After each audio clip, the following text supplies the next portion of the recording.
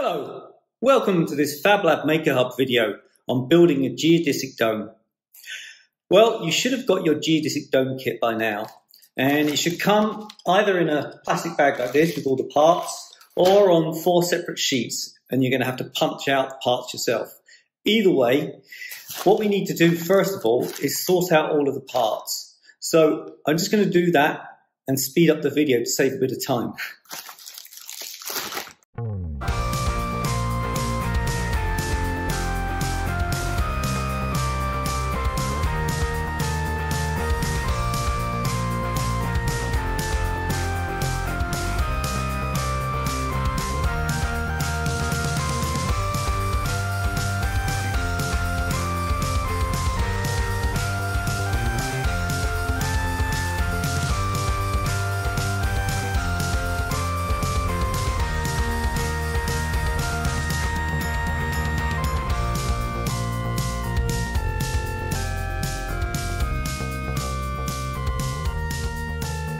Okay, so now we have all our pieces organised.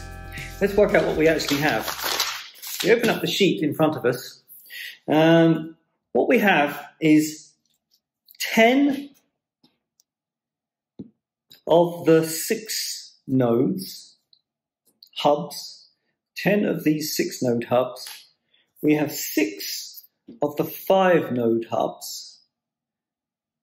And we have 10 of the 4 node hubs as well. 10 of the 4 node hubs. There we go. We should have 30 of the short struts, little short struts, and 35 of the long struts. So these are called the A strut, the short ones, and these are called the B strut, the long ones. Okay, now we have our diagram of our dome here. And we have a few instructions down the bottom. The first instruction is assemble top pentagon highlighted in red first. So when you construct a dome, it's always easiest to actually build the dome from the top down rather than from the bottom up. And there's a good reason for this. When you're building a dome, you need the dome to kind of like raise up in the air. So lift up a layer at a time.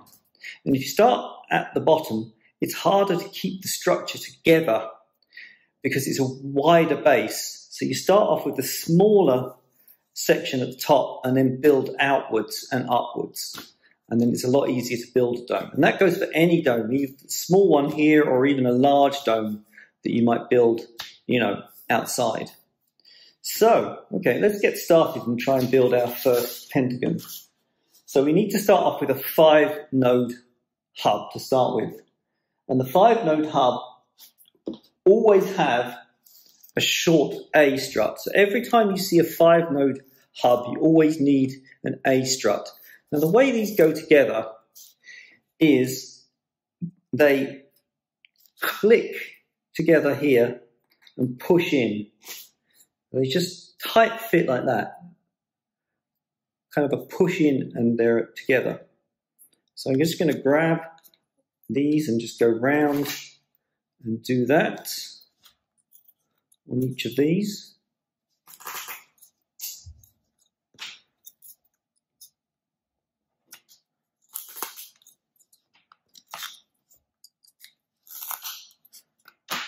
So there we have our first part of the dome. So this is going to be the top of the dome. The next thing we need to do is get some 6 node hubs and put them on the end of each one of these. So a 6 node hub on the end of each one.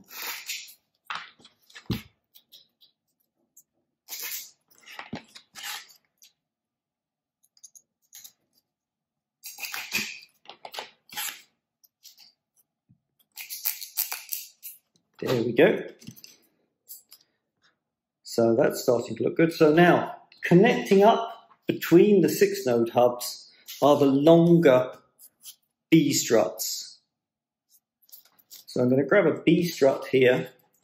And this is where a bit of finessing might be needed to pull this out and just put them together like that.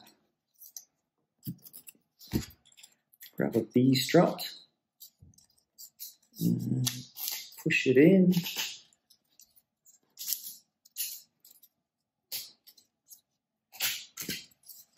It might be a bit of a tight fit, but if you just give them a little wiggle, they tend to go in. As you're doing it, you'll notice that the dome will want to start trying to creep outwards, but you have to kind of pull them in together. And it's this kind of tension that makes the dome nice and strong. As we go, there we go. One thing I should have said is that when you do the pieces, always make sure that you do them this way around, with the notches facing downwards rather than with the notches facing upwards. So if I show you here on this one, so the notch is facing downwards rather than upwards. So we want the notches facing downwards. So the last one here might be the trickiest one to get in. Push that in there, and then we need to just try and pull that around and push that in. So now we've made our first pentagon shape. Okay, that's exactly like we have in the instructions. We have the red pentagon there. So now we have that, we need to work outwards and downwards. So it doesn't really matter kind of where you start, but the thing you have to bear in mind is each one of these 6 node hubs now has 3 empty spaces. And the way that it works is, well, I used a wrong hub here, I've just noticed. Aha. Don't you make the same mistake. I used a 5 node hub instead of a 6 node hub. So I need to put that one on there. And put that one back in there. There we go. So, as I was saying, each one of these 6 node hubs has 3 empty spaces. And when we're connecting up the next layers, the middle space always has a short strut. It always has an A strut. And again, make sure that the notches are pointing downwards. So I'm going to do the A struts first, just so I know what I'm doing. So A strut in the middle, A strut in the middle, A strut in the middle, A strut in the middle, and A strut in the middle. There we go. So now I can't get confused because I have all my A struts. So all the other struts are going to be B struts, the longer struts. So we need the B struts. So I'm going to connect the B strut there, and the B strut here.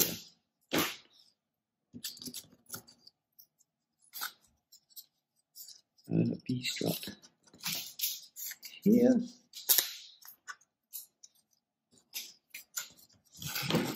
And a B strut here.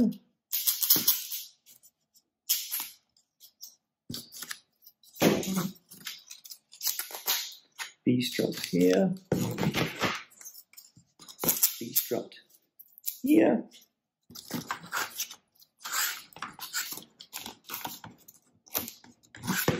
B strut here.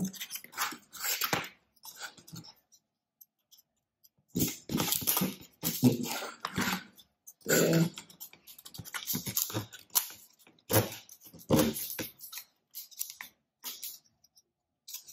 There. Just make sure that is a B strut. Yes, that is a B strut. There we go.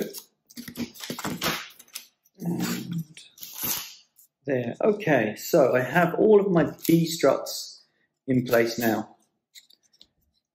So we're starting to see the dome kind of take shape now. what we need to do now is put on our nodes at the end here. Now, bear in mind, we always say that 5 node hubs, that's the 5 node hub, just there, 5 node hub, they always connect up to an A strut. So we're going to connect up the 5 node hubs to our short A struts that are pointing outwards. So we should have 1, 2, 3, 4, 5. So that's the last of our 5 node hubs.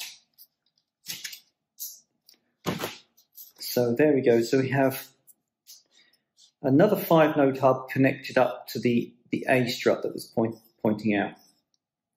Now we have our B struts coming down here, and we're going to have to try and put our 6 node hubs in these gaps here. So if you see here, the 6 node hub will go on 2 slots there on the hub. So let me try and fit these in again. You might need to just kind of like prise them apart a little bit. Let's just have a go here. So that one in there, and that one in there. Just a little bit of pushing to get them in. Okay, let's grab another one and do that here. Like this.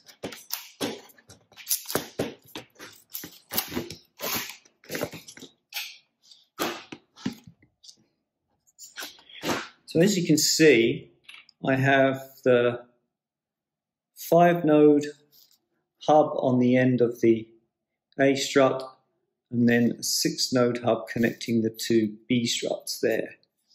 And I'm just going to carry on around, putting on my 6 node hubs just here.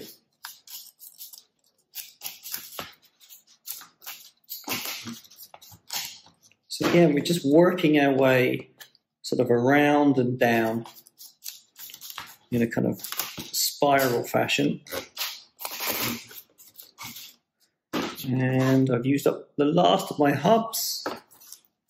Might be the tightest one to go in. There we go. Okay, so our dome is starting to look quite good here. So you can see the triangles we've formed. We have our kind of pentagon shape. I'll show you over on this here. We have our kind of pentagon shape, and then we have our triangles coming here. So these triangles here are all B-sided triangles. So these are an equilateral triangle, whereas these triangles are different size shapes. These are the isosceles triangles. So we have 2 different sizes of triangles making up our dome, connecting from our 5 to our 6. Okay, so now we just need to work our way out and down again. So first thing we want to do is connect up around the bottom here of these ones. So these are all connected with A struts from the 5 node hub to the 6 node hub.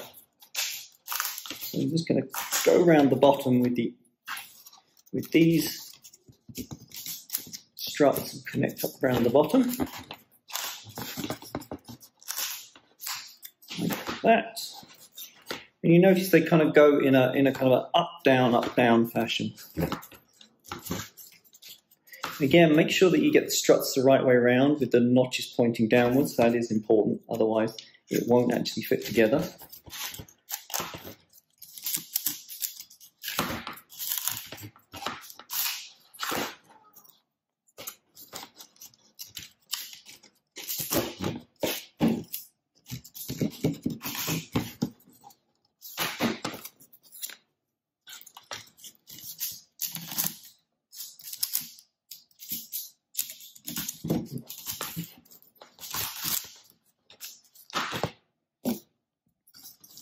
And you notice the dome is actually looking very strong now. The structure is really starting to come together and become a really strong structure.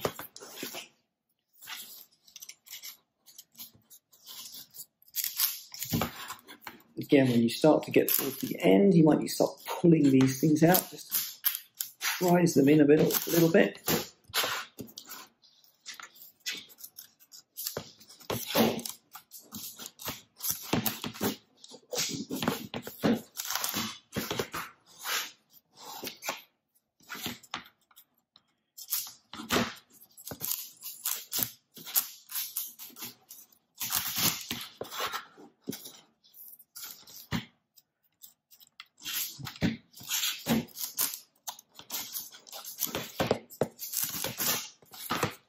Okay, so we have all those ones in. Now we just have the last layer to do.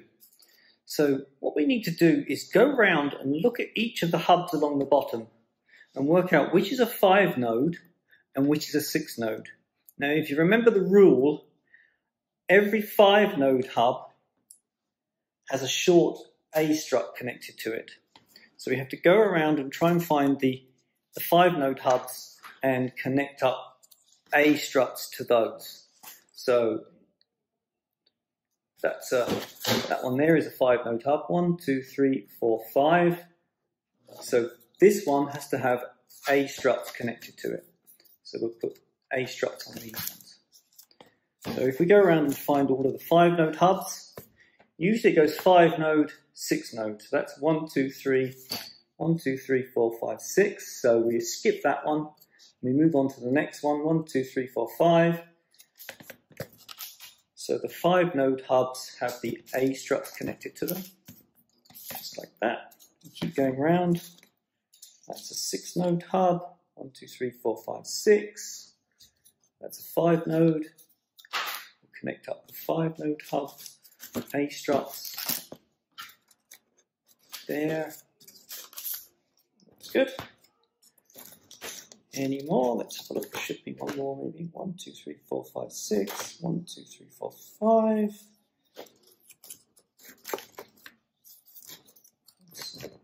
5 node hub. And one more. 1, 2, 3, 4, 5. So there we go. Okay, so that's all of our 5 node hubs with the A struts connected to them.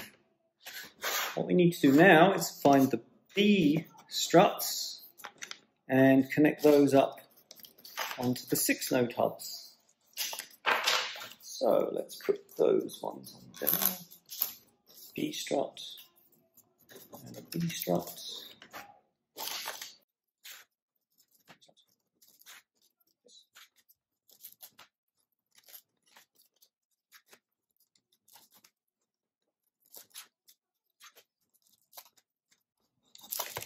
Okay, so now we have the A's and the B's all connected up. So the last thing to do is to take our 4 node hubs, which are going to be the base, and connect those to each one of the junctions at the bottom down here along there. So it might be easiest to do this if you flip the dome upside down. And we can start over here, put that one in there, put that one in there.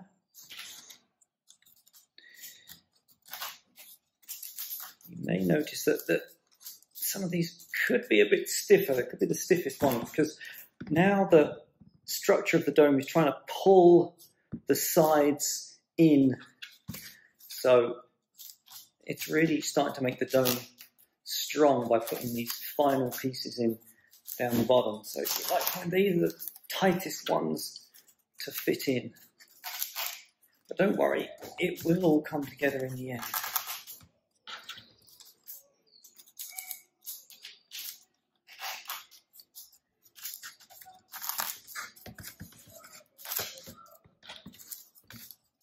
As long as they kind of clip in, we can worry about pulling it all together once we have all the parts in.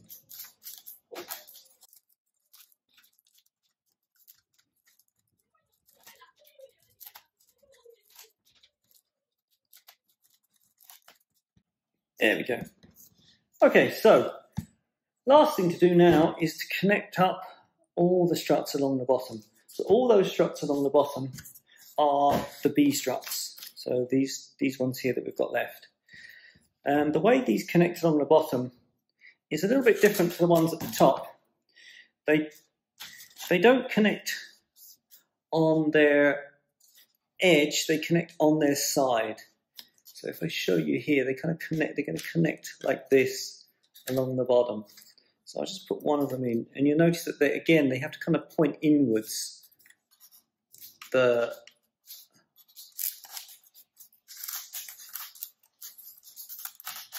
slots there like that.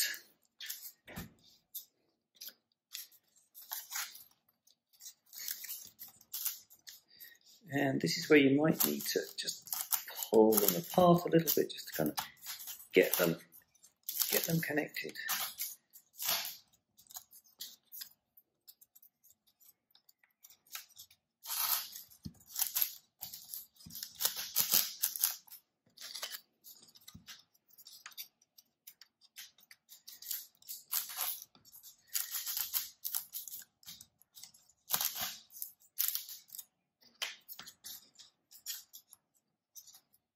As you go around, you can kind of push them together and kind of push the parts, kind of join everything together. If you've ever kind of like got Lego bricks and tried to push them together to make them nice and secure, same kind of idea, just kind of push them together to try and make them secure.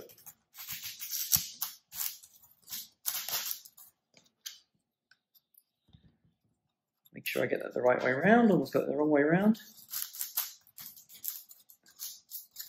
Push that one in there. Again, make sure that one is going nice and tightly in there, like that.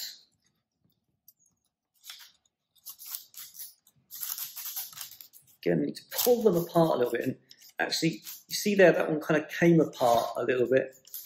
If you see here, this one kind of came apart a little bit. It's okay. We can deal with that. We can push them back together again and make sure they're nice and tight in. As you get towards the very last couple, it is going to get quite tight.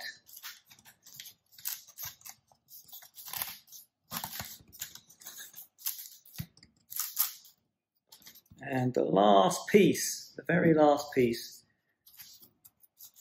put that one in there, that one in there, actually went in quite easily. So there we have our completed geodesic dome. Now what you might need to do, that one came apart down the bottom there, is just kind of like make sure all the parts are nice and secure. I can see a couple of pieces down here that aren't quite slotting together. Just need to kind of fit them together. Push down from each of the layers just to settle it all together like that. And if they start coming apart anywhere, you can just go around and just kind of push them in on the nodes, push down on the nodes, and they should kind of all push together. So there we have our completed geodesic dome.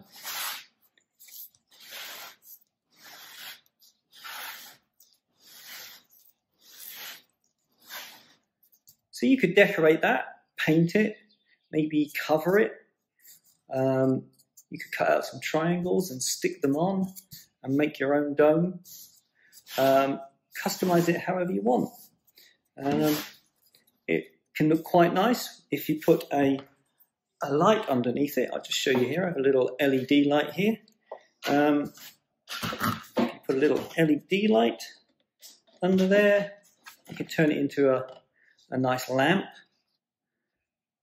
and if you could cover that with paper, it could light up from the inside. It's a nice little idea. Okay, so thanks for watching, and I hope that you were able to put your dome together successfully. If there's any questions, you can leave them on our Facebook page and we'll get back and answer them for you.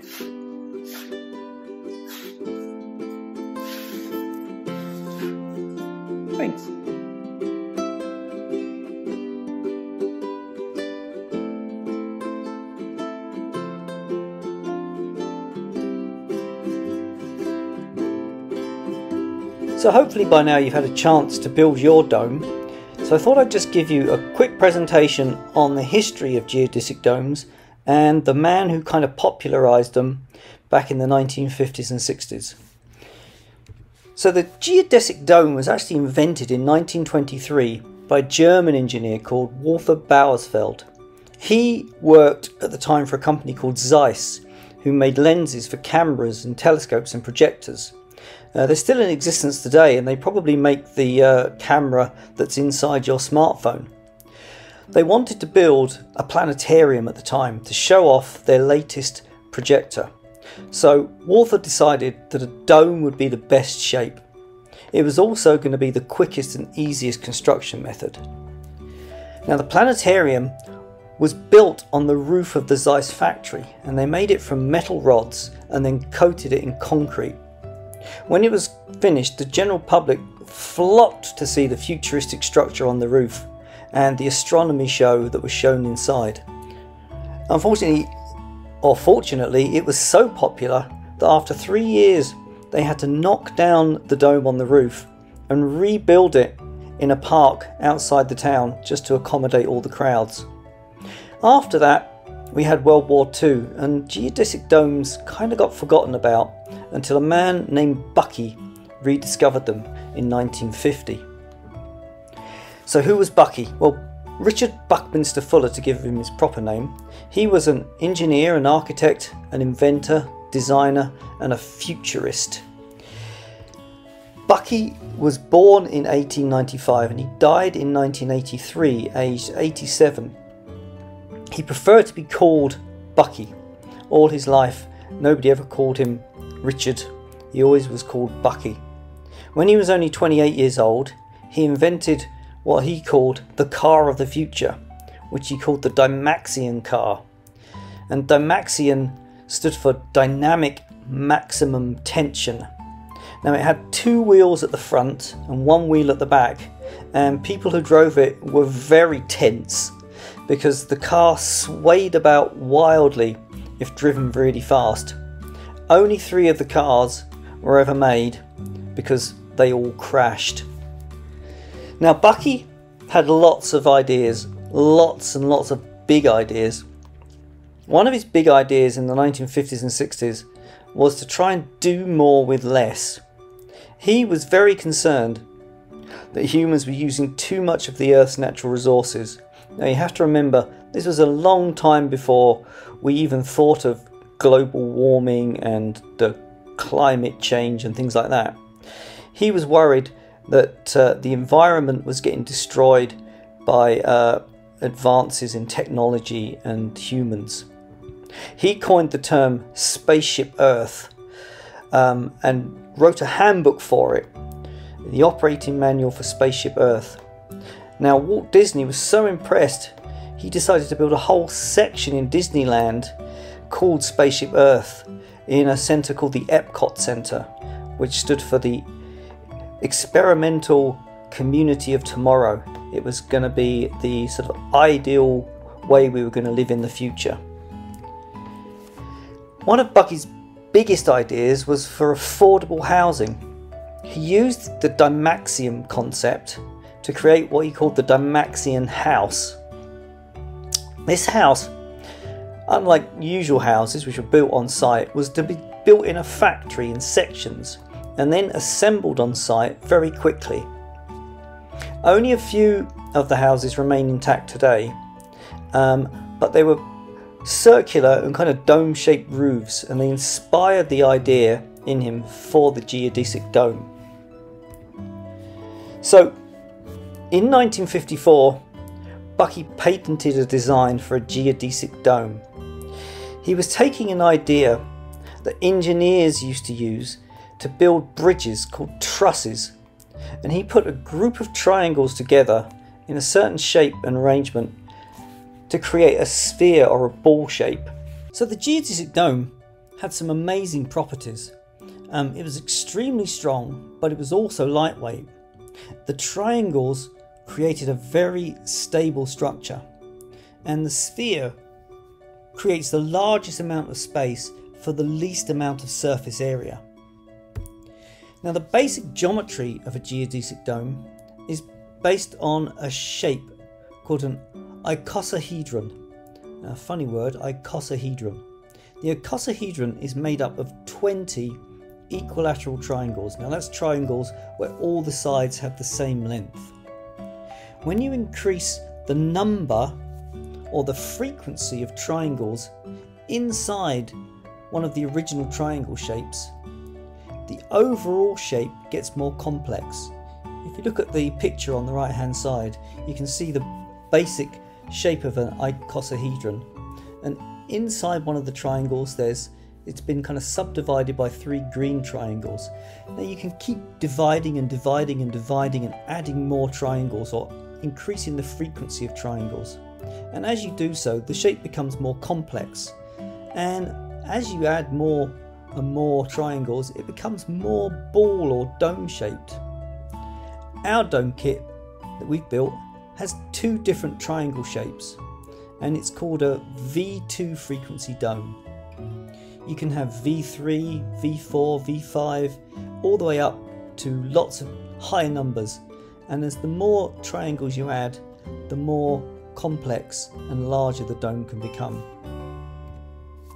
So in the late 1960s and 70s, dome building reached a peak, with geodesic domes being built for everything from restaurants, sports arenas to houses, and even an Antarctic base station.